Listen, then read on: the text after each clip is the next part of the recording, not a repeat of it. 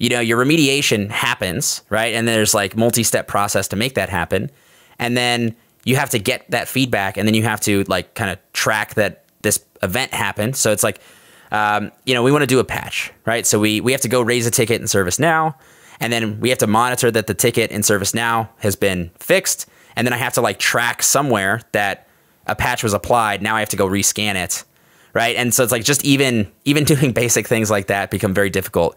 And so we're trying to get to a point where it's a collaboration, and it's really a vehicle for change in the environment. So rather than just focusing on, hey, our SLA for critical vulnerabilities is 7 days, it's, well, what's a realistic timeline for what we're trying to do based on our environmental profile. But yeah, the second big part, I would say, so the aggregation is a big piece of it, but instead of 80%, I'd say it's probably 50%. Yeah. And then the other 30% to get us to that 80 is actually just organizing the data and being able to keep it up to date. Because it's great to say, oh, well, we can add our assets to an asset group, but if like it doesn't stay up to date, it really doesn't matter because it goes stale, within minutes if you're lucky. And so the way that we get around that is through automation. So we provide the tracking and the organization capabilities, and then the automation, when we talk about automation, is more about automating that stuff as opposed to automating patches, because nobody really wants a vulnerability management guy to go in and circumvent your change management process and your patch management process because he said it was important. Much as we love the vulnerability management guys, they don't know more than the patch management people around the system, right?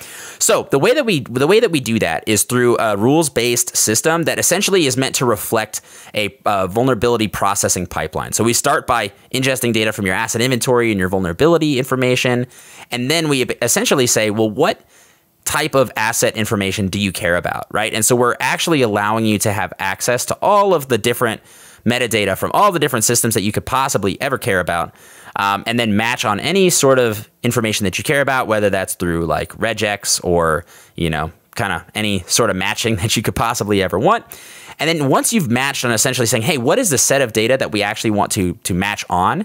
What do we want to do with those assets? So most of the time, you're going to be defining ownership of assets and risk attributes for those assets so that you can more appropriately make better risk decisions, right? So being able to say, hey, this asset actually is public facing or not public facing, right? And then at the same time, we're going to go in and actually just add an asset to a group. But we want to do that dynamically, right? Because if you wanted to add an asset to a group over and over again, you'd have to predefine every single group, which would just be a giant nightmare. And so what we actually have built is a dynamic templating language, like kind of like the MailChimp language thing. But what it essentially does... This is so obviously a feature request that... Oh, yeah. Because people were having to do it manually before and complained, and then you had to build this. And it's cool, but like this is so obviously the result of someone's pain. Oh, yeah. For sure. Right? And so just being able to say, hey, we actually have 3,000 teams and we just want to assign the asset to the team from ServiceNow, right? Yeah. Like, and then as they move in ServiceNow, we want them to auto move in Nucleus. So it's like very, very simple kind of stuff, but it allows you to build out those hierarchies where you can actually say, hey, we actually have a business application in ServiceNow, and then underneath the business application, we actually have other fields that we care about, right? So I can actually go in and say just whatever we'll call it, BU. And then, so it's like I actually can keep that entire nested hierarchy up to date with one rule.